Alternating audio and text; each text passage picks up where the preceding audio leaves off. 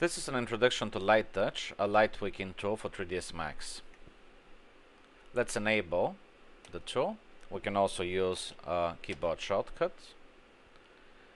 In this case, using the Control, Alt and Shift keys in different combinations enable different modes of the tool.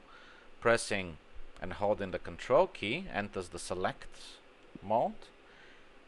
We can use this to select the light that has the least angle to the surface normal, and this means that we can find out which light illuminates that surface the most. If we click with the left mouse button, the corresponding light will be selected and we can add to the selection, or hold the Alt key and remove from the selection. There is also a special mode that allows only a single light to be selected.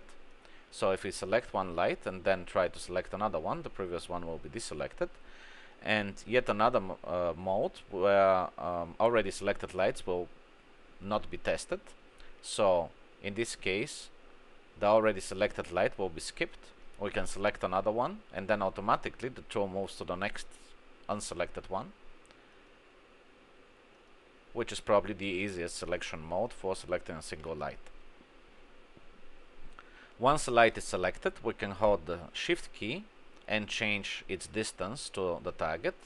We can also press Ctrl A, which will select all the lights, since the LightTouch tool sets the selection filter to lights only. And in this case, we can hold the Shift key and move all the lights relative to their targets. We can also hold the Shift and Alt keys and change the multipliers of all selected lights, which boosts the lighting in the scene.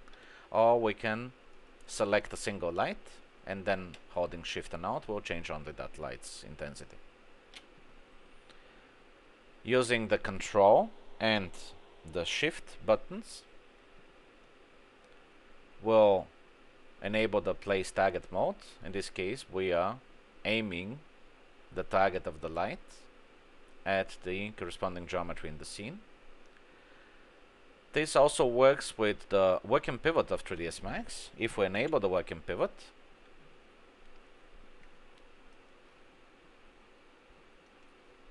and use the Control and the Shift keys, the target will be placed, but the light will pivot around the working pivot.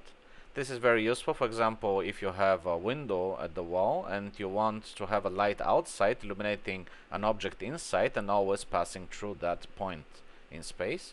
You can place the working pivot at that point and then target the light to pass through that location in space. Using the Control, Alt and Shift keys enables the Place Highlight mode. Let's move the light closer to the surface by holding the Shift key, and then holding the Control, Alt and Shift places the highlight on the surface. Releasing the Shift key enables the Diffuse mode. In this case, the light is aligned to the surface normal exactly and doesn't take into account the surface normal, the light direction and the viewing direction. If I hold the Shift key again, then the light is oriented to the surface in such a manner that the light bouncing off the surface hits the camera and creates the specular highlight at that point.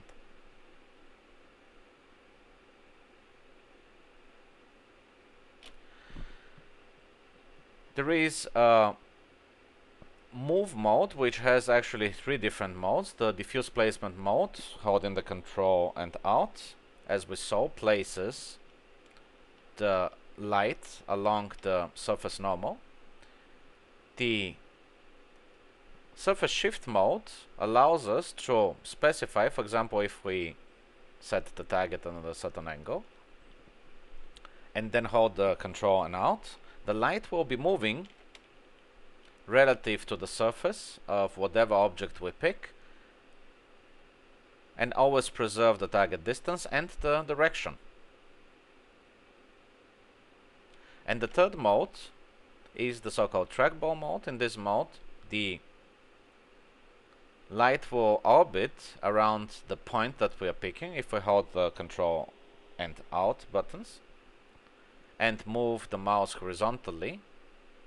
The light will orbit around the point, and if we move the mouse up and down, the light will move, rise and set in the vertical plane, and moving the mouse around in X and Y will orbit in the whole sphere with center the point that we picked on the surface of the object. Obviously we can do this with all the lights at once. And in the options dialog, which also provides hints about what keys enable which mode, we can switch to only X orbiting, moving the mouse along the X will rotate about the surface normal that we have picked, or if we pick this point, they will rotate about the vertical z-axis. And we can also enable the Y only mode. In this case, the lights will go up and down in the plane defined by the normal and the target direction of the light, but moving the mouse horizontally doesn't change anything. These are the major features of LightTouch. There are some more options, but this should be enough for a short overview.